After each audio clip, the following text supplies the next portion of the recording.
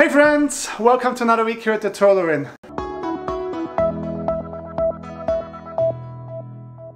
We are working on some random items again this week. We are trying to get a lot of that stuff finished before the windows come, or at least before the first 3 windows come, so we can get started on the siding and on the windows. But to do that, we're gonna prep a little bit more of the inside things. We are running a few more Cat 6 cables, and we're running a few conduits, future-proofing our house, so that in case we needed to ever run more cables into the basement from the second floor, we can do so. And also a conduit for cable and fiber optics. And then we are starting to work on some of the bracing, blocking, and just corner braces that we need for when we want to attach the drywall. Obviously we're not ready for drywall yet, but I figured it's something that we can get started. It has to be done anyways, so let's get going.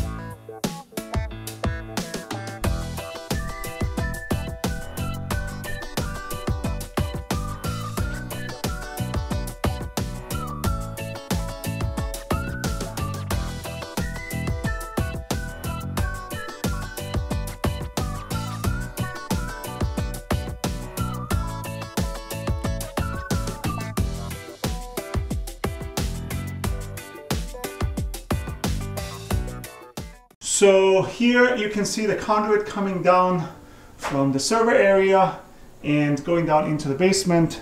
As I said before, this is really just for the purpose of in the future, if we needed to run some extra lines, we can do so. And then over on the far side here, you can see the conduit, and it is pretty flexible. So you can see I've just bent it to make it go around this corner here, but it goes down to the outside of the building right here in the dining room kitchen area.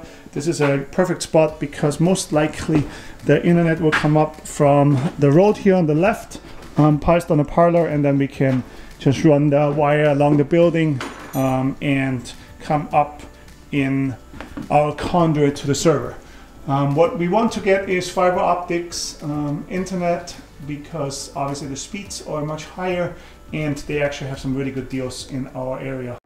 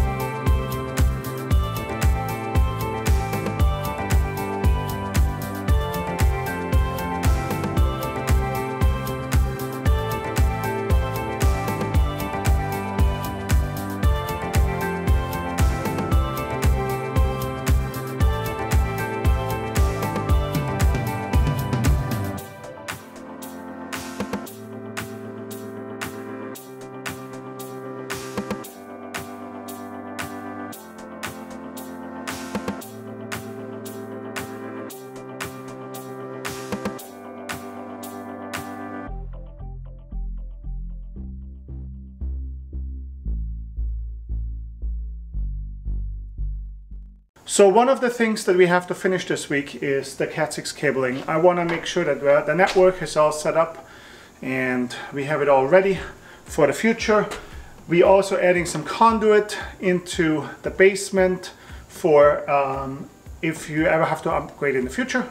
So therefore I'm just going to run 1-inch tubing into into the basement area where it's central, and in the future it's easy to just pull more lines. I'm also adding a 1/2-inch conduit. The 1/2-inch conduit is for fiber optics or cable for the internet. We don't obviously know yet exactly what we're going to have when we move in to this building. Plus, I want to future-proof it, so therefore I'm just running a conduit to the outside of the building where it's most likely that our internet would come into, so that obviously at that point we can just run the cable when we need it.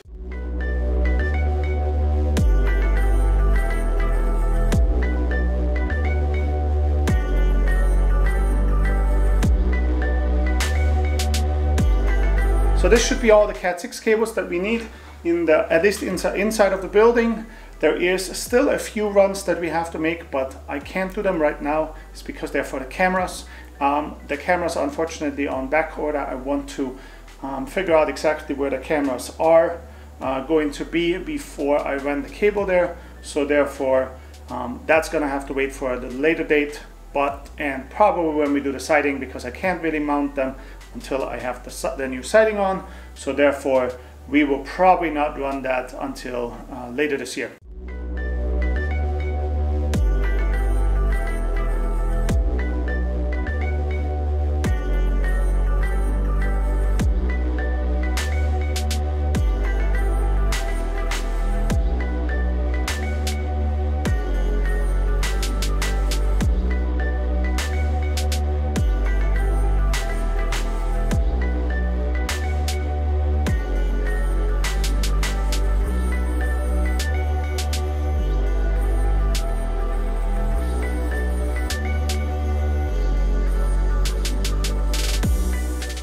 One of the other jobs that I want to get done this week is getting all the labels made for the manifolds, so that we know exactly where it's going and we don't have to try to figure out, okay, is this the sink or is this the sink?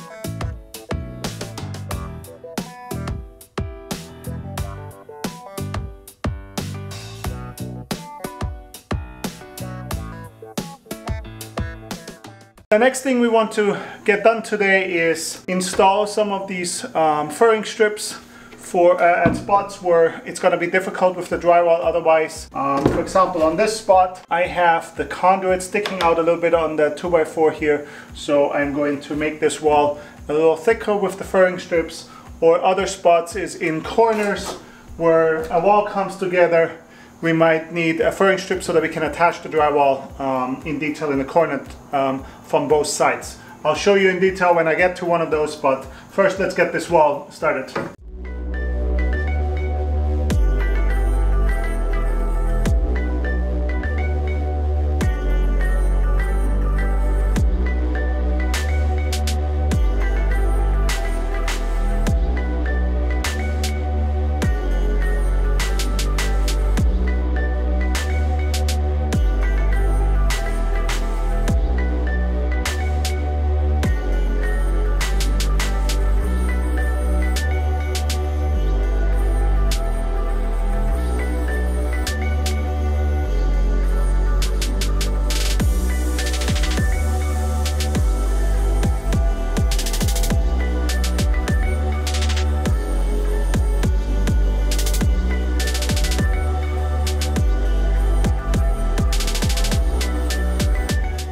I hope this close-up makes it a little clearer of what I'm doing here.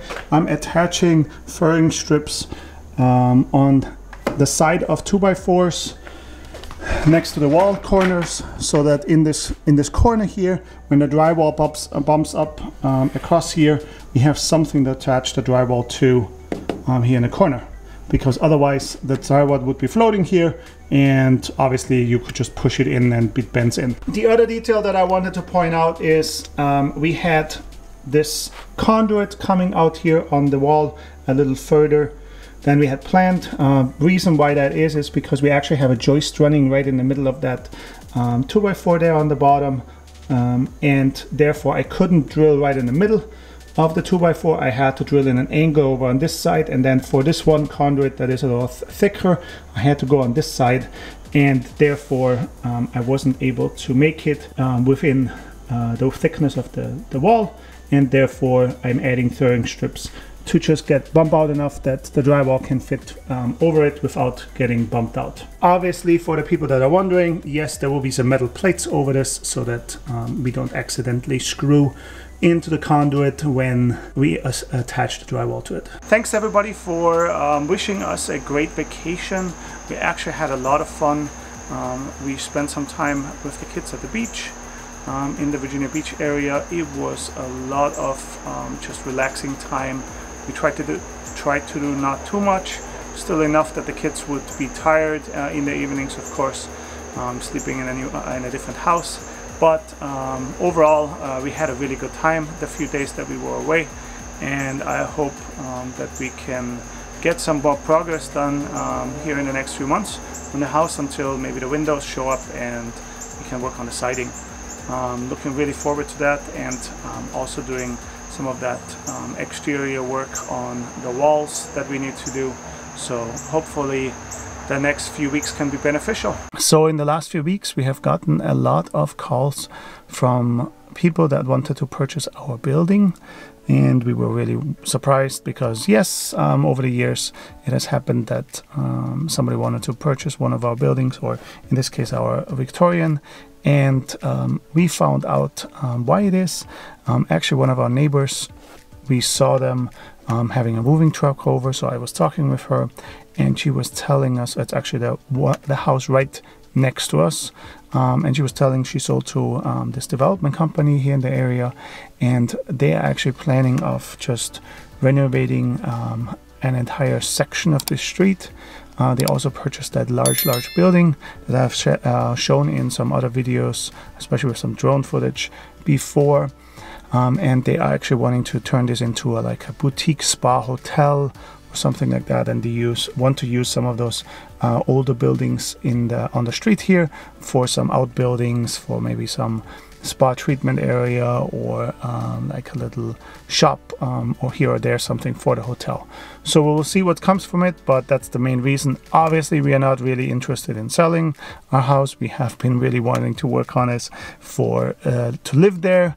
We had made a really good deal when we purchased the house, and so therefore this is obviously our dream house. We want to live here, and the number that somebody would have to pay to make us move is obviously going to be much higher than the market value, but I have communicated that to them many times, but they kind of keep calling us still every week or 2 weeks, so we'll see what comes from it. Well, I think this is it for this week.